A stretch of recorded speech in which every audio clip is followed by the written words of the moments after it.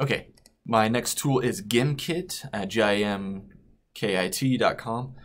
It is bringing gaming into your curriculum area. So you can register for a free account with your educator email. It links with your, if you have a Google School account, it'll link with that, and it'll actually link with Google Classroom, and you can import your classes from there. But once you create your account, it's kind of the landing page.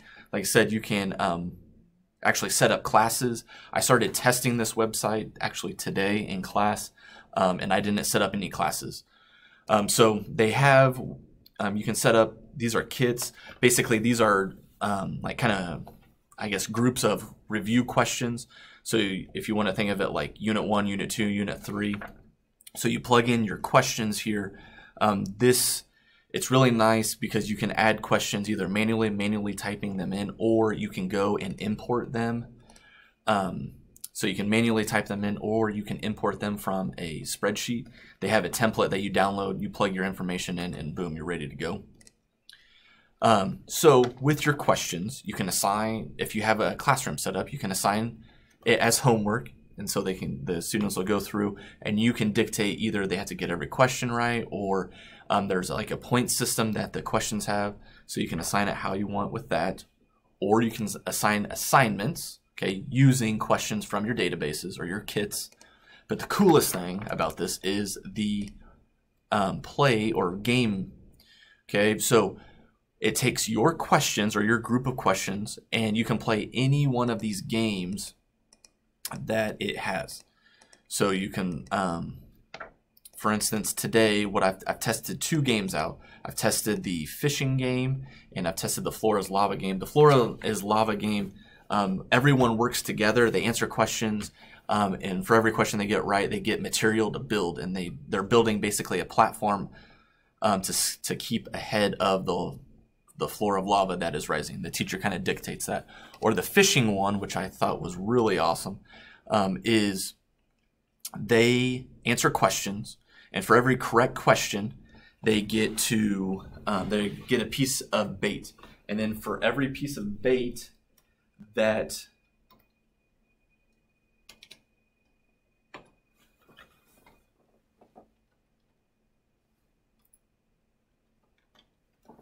sorry, I'm trying to get the game set up here. For every piece of bait that they get, then they can go fish.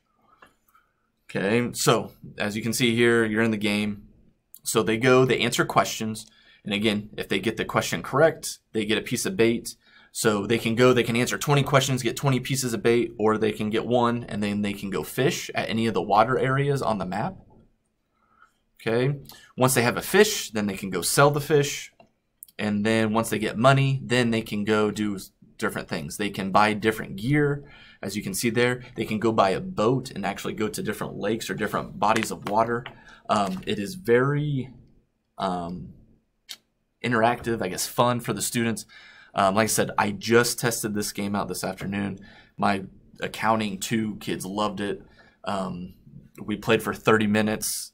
I set a 30-minute timer. We played for 30 minutes, and the top 5 people, or the top 5 people that had the most money, they got a piece of candy or extra credit, their choice.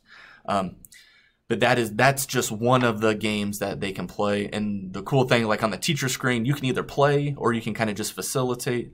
On my screen with the projector around, I put up the leaderboard.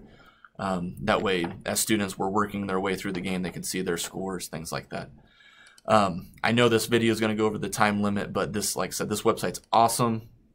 There's a free version. Like I said, I'm testing out the free version portion of it.